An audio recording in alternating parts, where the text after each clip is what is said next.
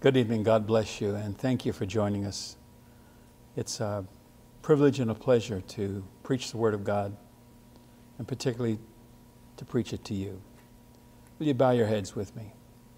Precious Heavenly Father, in Jesus' name, bring your Word again from the living page to living lives. Let your people be encouraged and strengthened and blessed in every good thing as we learn from what your word teaches. Thank you, Lord, in Jesus' name. Amen. There are some men in the Bible, two of which have books named after them, and one who has perhaps some of the most famous scripture quoted to him, that had the privilege and pleasure of being called on by God to rebuild the ancient city of Jerusalem. Jerusalem was conquered many times throughout history. But this particular time was after the Babylonians had destroyed it. And finally, God begins to send various men back to rebuild aspects of Jerusalem.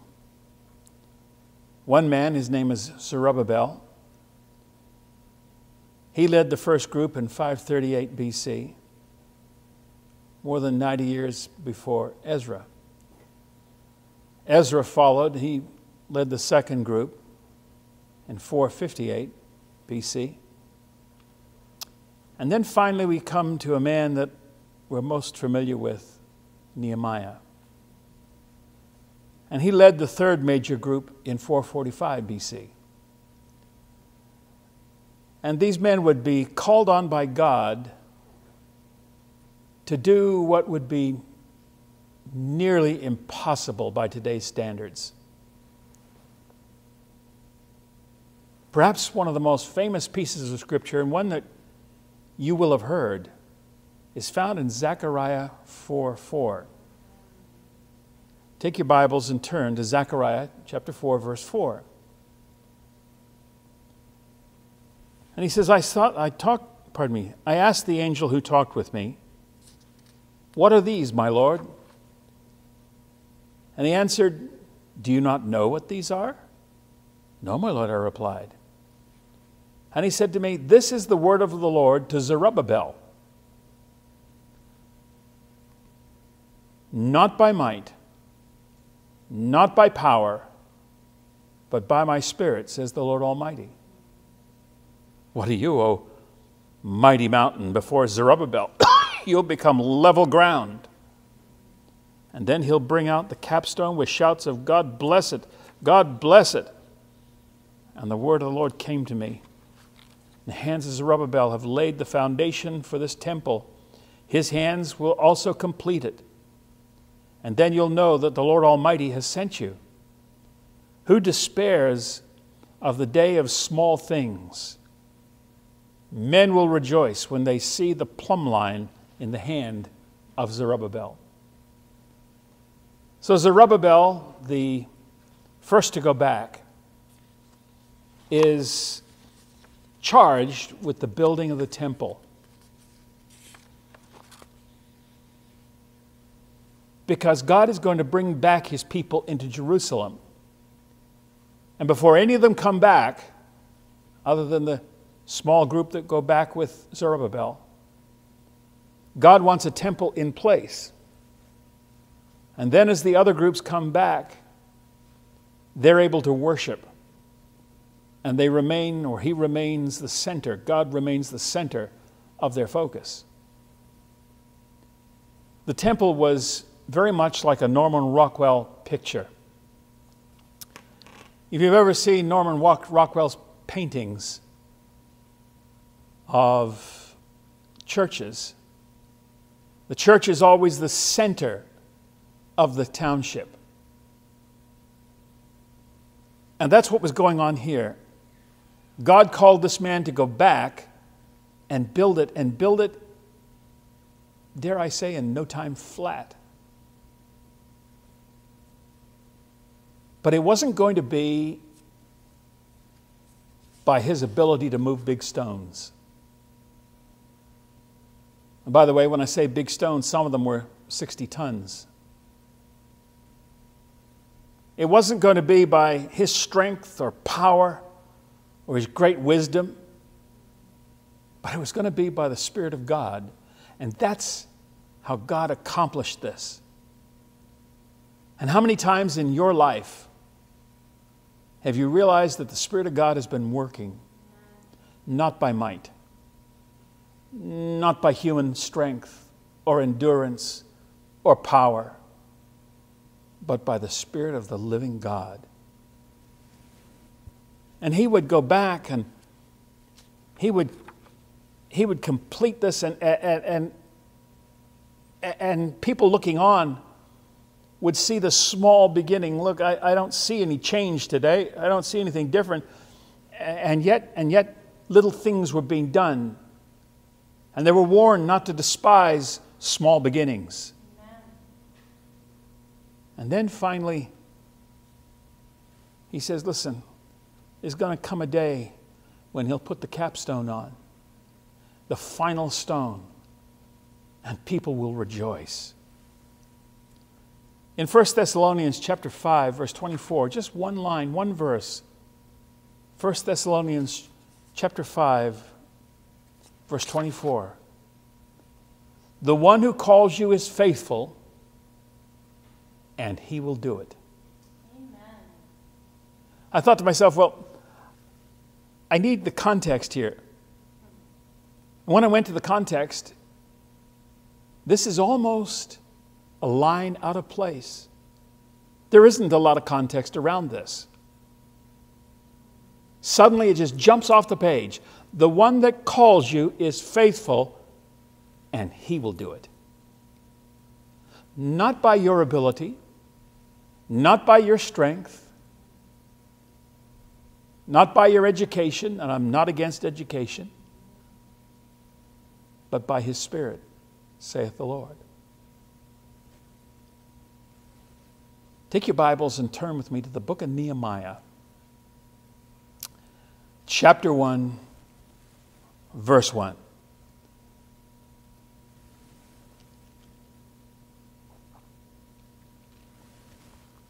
Nehemiah 1:1. The word of the Lord, the words of Nehemiah. And by the way, his name means Jehovah comforts. Jehovah comforts. Son of Hekeliah, in the month of Kislev, in the 20th year, while I was in the city of Susa. By the way, if you want to read about the city of Susa, it's in the book of Esther. Hananiah, one of my brothers, came from Judah with some men. And I questioned them about the Jewish remnant that survived the exile, and also about Jerusalem. And they said to me, those who survived the exile are back in the province, are in great trouble and disgrace. The wall of Jerusalem is broken down, and its gates have been burned with fire. When I heard these things, I sat down and wept. For some days I mourned and fasted and prayed before God. What we're seeing here is a situation that was brought to his attention. An overwhelming situation. Some Jews come down from Judea. That's the area that the tribe of Judah inhabited. And he spends some time with them. They speak the same language, they have the same customs, and he's living in Babylon in the city of Susa. And so he sits down with them and he's asked them, now tell me, what's going on at home? What's it like? There were some that survived. There were some that didn't get kicked out. There were some that remained in the land. What's going on with the remnant? By the way, God's always got a remnant that will serve him. There's always a remnant. And he said, what's going on? And incidentally, there was always a remnant in the land, even into the 1900s. And the report came back, well, they're in trouble. The walls are gone. The gates are gone. There's a temple there. Praise God for Zerubbabel. And Ezra has come back with some individuals, but it's not good. They're open to be raided. They're open to be attacked. And the nations around them hate them. Not much has changed, incidentally. And so this burden falls on Nehemiah.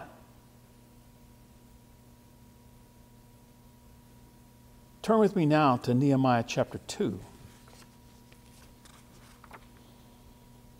Nehemiah chapter 2, verse 1. In the month of Nisan, in the 20th year of King Artaxerxes, when wine was bought for him, I took the wine and gave it to the king. I had not been sad in his presence before. Now, what does that mean? Well, it means that Nehemiah was a sommelier. He was the one that would pair the wine with the food. And more than that, he would taste it. He would have to taste it because he would be testing for poison. He would also taste the king's food. And so this man who, as far as the Word of God is concerned, has no building experience, and as far as I can tell from the Word of God, no leadership qualities, nothing to qualify him for what he's about to do, except that he's got a passion for the things of God. He hasn't been to building school. He hasn't learned a trade. He's a sommelier. He's a wine bibber. He's a servant in the king's house who tastes the food to see if the king is being poisoned. And then on top of that, it's his job to pair one wine with the food the king is going to get.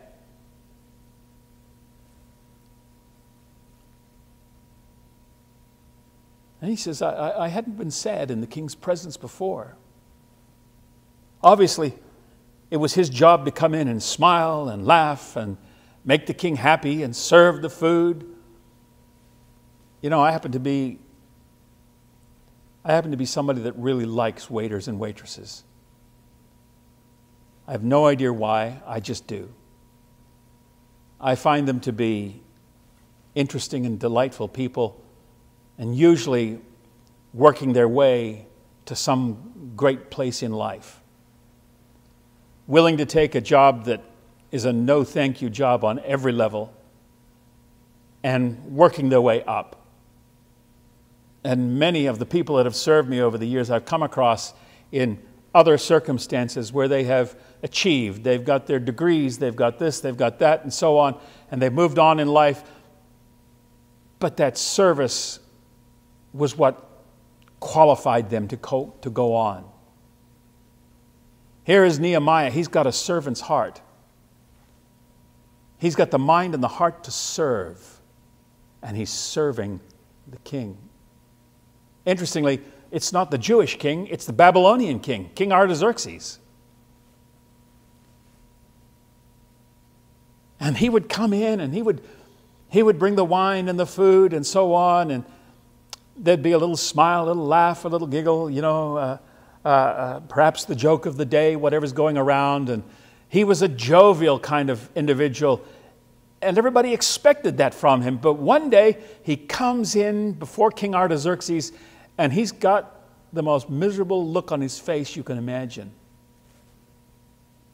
I had not been sad in his presence before. So the king asked me, "Why does your face look so sad when you're not ill?" This could be nothing but sadness of heart, and I was very much afraid. Why would he be afraid?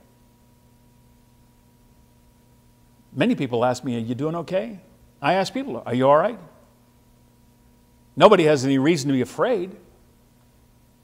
They might say yes or no, or they might lie, say yes when they really mean no. Who knows? But King Artaxerxes had life and death power. And when he turns to him and says, "What's with the miserable face?" he has the ability to have him replaced and killed. And so he's terrified, and rightly so. There's not a lot of law going on here. These kings had the power to thumbs up or thumbs down, or just have you thrown in prison for frowning. And so he's very frightened. Here's how it carries on. He said, "But I said to the king, 'May the king live forever. Why should my face not look sad when the city where my fathers are buried lies in ruin, and its gates have been destroyed by fire?'" So he's been told this news, and now it just won't let him go. You know, sometimes when you're studying the Word of God and something jumps at you and it just doesn't let you go. It becomes, well, it burns within your heart. And that's exactly what's happening right here. This news is burning within his heart to the point where he's willing to risk his own life. And the king said to me, "What is it you want?" And then I prayed to the God of heaven, and I answered the king. You can just see it. Have you ever been in a scenario where you couldn't hold a prayer meeting, but inside you're holding a prayer meeting? In your heart you're praying, "Oh dear God, help me now." And many times I've been witnessing to people and I've watched them glaze over, just glaze over. And you realize they're somewhere else.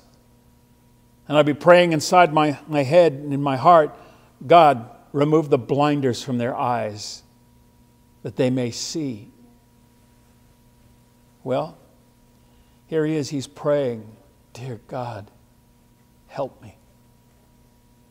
And I answered the king, "If it pleases the king, and if your servant has found favor in your sight, let him send me to the city of Judah, where my fathers are buried, so that I can rebuild it." This guy's a wine bibber. He's a waiter. What an ask. What an amazing ask. "King, if it pleases your heart, if I've been a good servant, if I've served you well, send me back to Jerusalem that I might rebuild the city." So we know Zerubbabel's gone back, Ezra's gone back. Now Nehemiah wants to go back and complete the walls that are in absolute destruction. But this isn't a builder. This isn't the man that has a construction job. I don't see him as being strong and robust. There's nothing in the text to indicate that. But he has a passion. He has a desire. He wants to serve God by rebuilding that city and rebuilding those walls. And though he doesn't have the skills, though he doesn't have the abilities, it's not by might, it's not by strength, it's by my power, saith the Lord. Then the king, with the queen sitting beside him, asked me, "How long will your journey take? And when will you get back?" It pleased the king to send me. So I set a time. He's realizing now that the king is willing to let him go. So he said, "Well, it'll take me X amount of time." I also said to him, if it pleases the king, may I have letters to the governors of the Trans-Euphrates, so that they will provide me with safe conduct until I arrive in Judah. Now, not only is he asking to go back, he wants letters to be sure that he's protected in his travels. Traveling was very dangerous in these days. And as he goes through the various territories, he wants to be able to show the king's letter and the king's signature, saying, I am an emissary from the king of Babylon. Don't you dare lay a hand on me. But you know, the ask doesn't stop there. I wonder how many people don't get from God because they don't ask God. The Word of God says you have not because you ask not. And I wonder how many people ask too little of a God that is able to supply well beyond anything you can imagine. Amen.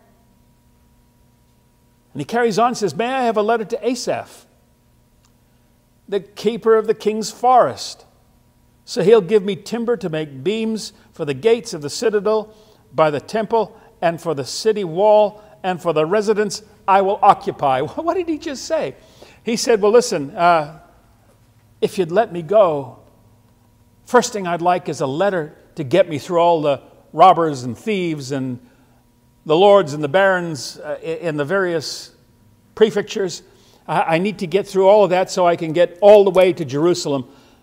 But then, you know, those forests that you have and those trees, those amazing, amazing trees that you have, I need that wood. His ask doesn't quit. It starts out with, I need a favor. And if I found favor in your sight, and then he begins to ask and ask and ask and ask and ask. And God gives him favor because it's not by might. It's not by power, but it's by my Spirit, says the Lord. May I have a letter to Asaph, keeper of the king's forest, so that he'll give me timber to make beams for the gates of the citadel by the temple and for the city wall and for the residence I occupy. He's even asking for timber to build his own home while he's there. And because the gracious hand of God was upon me, the king granted my requests. In other words, it wasn't his power, it wasn't his strength, it was the hand of God that was upon him. When God gives you a task and puts it inside your heart,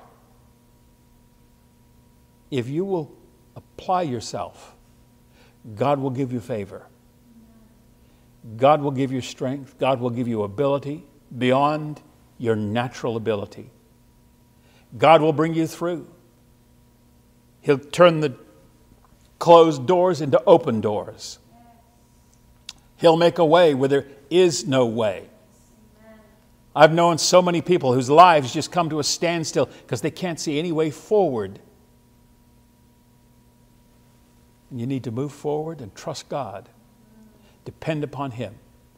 Not in your own strength, but in His strength. And because of the gracious hand of God was upon me, the king granted my request. So I went to the governors of the Trans-Euphrates and gave them the king's letters.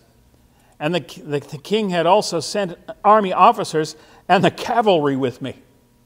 Not only has he been given favor, not only has he been given letters to show and so on, but he's actually now being given a detachment from the cavalry and officers to oversee them, to travel with him and get him safely back to Jerusalem. When Sanballat, the Horonite, and Tobiah the Ammonite officials heard about this, they were much disturbed that someone had come to promote the welfare of the Israelites. Let me tell you something. When you want to do something for God, there's always going to be a Sanballat. There's always going to be someone to stand against you. It doesn't matter what you decide to do for the kingdom. somebody will point out to you how foolish you are. Who do you think you are? Well, you're nobody. But you're related to somebody. You're related to somebody. You're related to God. You've become one of His sons or one of His daughters. And He's the one that promotes you. Humble yourself under God's mighty hand, and in due time, when the time is right, He'll lift you up. He will promote you. In due time. In Isaiah 14, verse 24, we read this. Isaiah 14:24. The Lord Almighty has sworn, surely as I have planned, so it will be. As I have purposed, so it will stand. I will crush the Assyrian in my hand.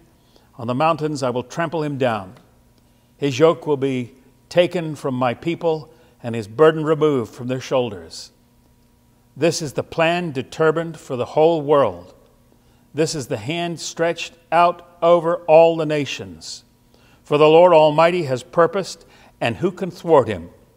His hand is stretched out, and who could turn him back? In other words, God's word and God's way will prevail. Sometimes it's hard to see. You know, we've all just come through a portion of COVID. We're being told now that it's endemic, and that it's not going away. And to begin with, we really had to sit down and think, how are we going to continue? We're being told we couldn't meet together. And yes, we could have gone online. Many churches went online. And for them, that was the right thing to do. But for us, it didn't feel right. And yet we wanted to adhere to the law. We had no desire to break the law. And we could see the wisdom of not all getting into the same room at the same time. And so what we did is we opened the big doors behind me, and we turned the platform around, and our people parked in their cars out in the parking lot amongst the garbage cans and the crows. And we preached through the snow, through the rain, through the heat, through the stench, through grief, and through everything that you can possibly imagine. But we kept on going. And God blessed us for it. And our people kept coming back. I wore a different microphone, or we had a different microphone. It was an FM microphone, and as I spoke, it was being transmitted to the cars directly to their radios. In the wintertime, people would come in, keep their car running to try and stay warm while the snow was falling. In the summertime, they'd keep their car running because of the air conditioning. And this was not our ability, our strength, our wisdom. It was done by God. God showed us what to do. All we had to do was be willing to do what He's told us to do. Well, you remember this. It's found in Exodus chapter 3, verse 10. Here's God speaking to Moses. So now go, I'm sending you to Pharaoh to bring my people, the Israelites, out of Egypt.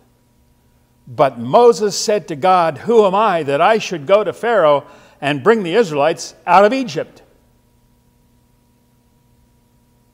I don't think there's anybody ever that has stepped into the platform that has been intelligent and reasonable that hasn't stepped back and said, who am I that I should do this? You see, all have sinned and fallen short of the glory of God. All are weak. And maybe because of that, we tend to depend on the Lord so much more. And here's Moses saying, hey, you want to send who? You want to send me? Now, by the way, Moses was uniquely qualified for the job. He had been raised in Pharaoh's courts. His very name was part of the word Thutmoses. And Moses is an Egyptian name, means to be drawn out, as he was drawn out of the Nile and so on. He was uniquely qualified. And yet when God said, I'm going to send you, I want you to go, this is what I want you to do, his answer to him is, what, me? Who am I that I should go? God said, I'll be with you, and this will be a sign that it is I who sent you. When you have brought this people out of Egypt, you'll worship on this mountain, the mountain of God. And Moses said to God, suppose I go to the Israelites and say to them, the God of your fathers has sent me, and they ask, what's his name? Then what shall I say? And God said to Moses, I am who I am. That's what you say. And this is what you're to say to the Israelites, I am has sent you. And God said to Moses, say to the Israelites, the Lord, the God of your fathers, the God of Abraham, the God of Isaac, and the God of Jacob, sent me to you. This is my name forever, and the name by which I will be remembered from generation to generation. Go and assemble the elders and say to them, the Lord, the God of your fathers, the God of Abraham, Isaac, and Jacob, appeared to me and said, I have watched over you and have seen what has been done to you in Egypt, and I have promised to bring you out of the misery of Egypt into the land of the Canaanites, the Hittites, the Amorites, the Perizzites, the Hivites, and the Jebusites, the land flowing with milk and honey, and the elders will listen to you. Even though he is uniquely qualified for the job, his mind isn't there. And God has to convince him that he's the one. Eventually he'll say something along the lines of, but I don't speak well. I have a speech impediment. I stutter. And finally God will say, well, look, your brother's on the way. He can speak well. I'll send him as well. And so Moses will share his position with Aaron.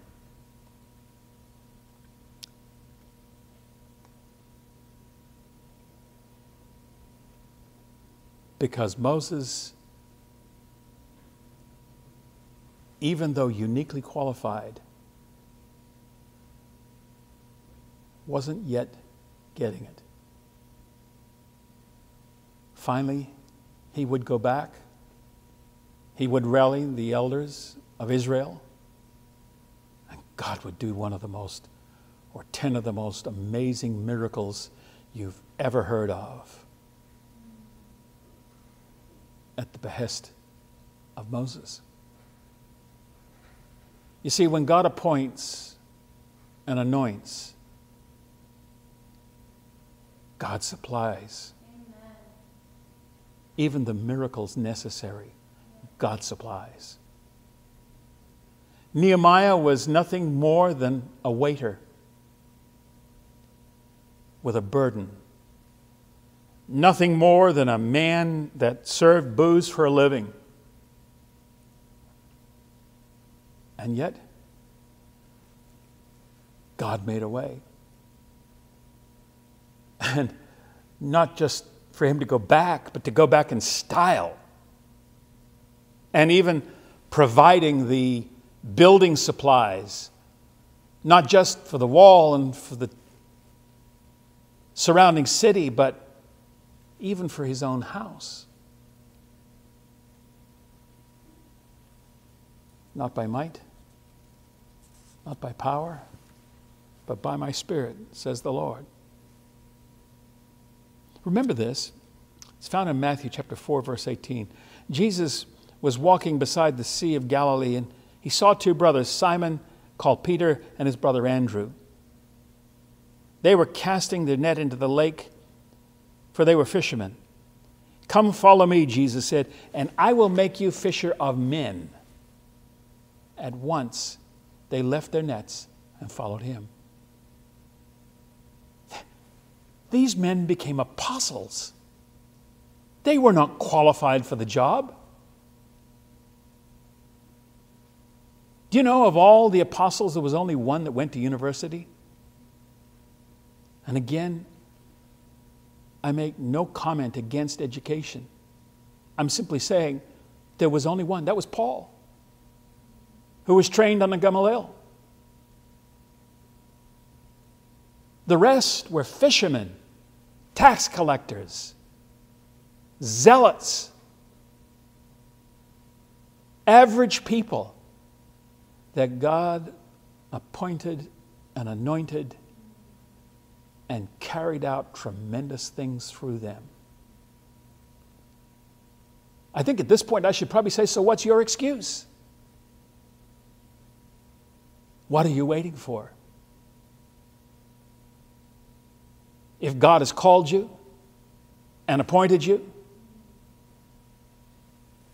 maybe what you need to do is get up and get going and do something for the kingdom of God and achieve something for the kingdom of God, and stop sitting back on your excuses, but move up, move out, move forward, and realize if God is in it, who can stand against you? In Psalm 78, verse 70, we read this. Psalm 78, 70. He chose David his servant and took him from the sheep pens, from tending sheep, and brought him to be the shepherd of his people, Jacob, of Israel, his inheritance. Here's another man that is uniquely unqualified for the job. He took a farmer whose job it was to look after sheep and made him the most impressive king next to Jesus in the Bible.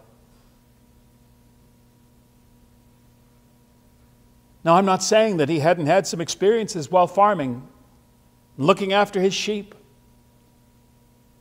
He was a rancher. But does that make him qualified for kingship? And then finally God would say of him, in spite of David's failings, and David had a lot of them, he would say, he's a man after my own heart.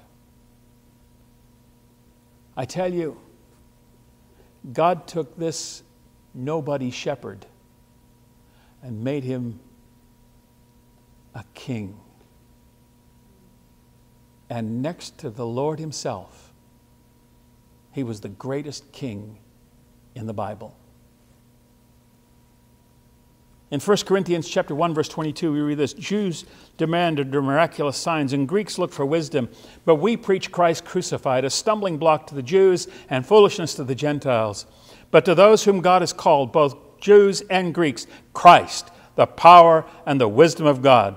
For the foolishness of God is wiser than man's wisdom, and the weakness of God is stronger than man's strength. Brothers, think what you were when you were called. Think about who you were before the call came along. Not many of you were wise by human standards. Not many influential. Not many of noble birth. In other words, God chose average people to do great things. He anointed them and appointed them, and from that came tremendous things. That's what your Bible is all about. It's all about God appointing and anointing and sending out. And then, I'm never sure anymore the order of things, whether it's appointed first and anointed later, or anointed first and appointed second. Because I've seen cases of both. But God's hand is in there. And when God sets a path in front of you, walk the path. Amen. Don't sit down and say, I can't. I can't. Tell the truth, you won't. It's not I can't, it's I won't. But God chose the foolish things of this world to shame the wise. God chose the weak things of this world to shame the strong. He chose the lowly things of this world, the despised things, the things that are not, to nullify the things that are, so that no one may boast before him. It is because of him that you're in Christ, who has become for us the wisdom of God. That's our righteousness, holiness, and redemption. Therefore, as it's written, let him who boasts, boast in the Lord. Not by might, not by power, but by my Spirit, says the Lord.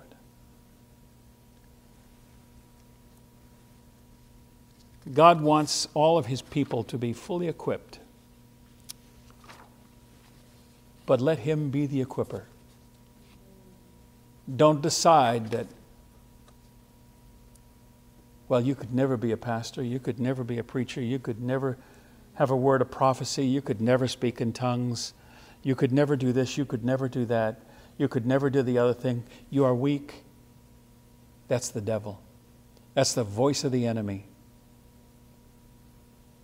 You are not weak because God is in you. And if he's in you, you are more than capable. You are more than able. In Hebrews 13 it says this, may the God of peace, who through the blood of the eternal covenant bought back from the dead the Lord Jesus, that great shepherd of the sheep, equip you with everything good for doing his will. May the God of peace, who through the eternal covenant bought back Jesus from the dead, that great shepherd of the sheep, equip you for every good work for doing his will. And may he work in us what is pleasing to him through Jesus Christ, to whom be glory forever and ever. Amen. Amen. You are able because he is able. Your excuses aren't worth a hill of beans. God is able. If God has laid a Jerusalem on your heart, if he's laid a task on your heart, you do it. And you do it with everything that is within you. You let nothing stand in the way. And you'll see. The Spirit of God will go ahead of you. Nehemiah asked and asked and asked, and God answered. And he went to Jerusalem and he rebuilt the walls. And the city was protected. God has great things in mind for you. Will you bow your heads? Precious Heavenly Father, in Jesus' name, I thank you for these great men in the Bible that were nothing until you called them, whose very identities are in you, and their calling became their calling card. Their success was your success,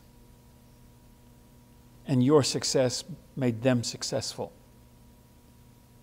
You made them great who were not great. I thank you, Father, that you are able to raise people to a level they have never been to before. Thank you, Lord, in Jesus' name. Amen and amen.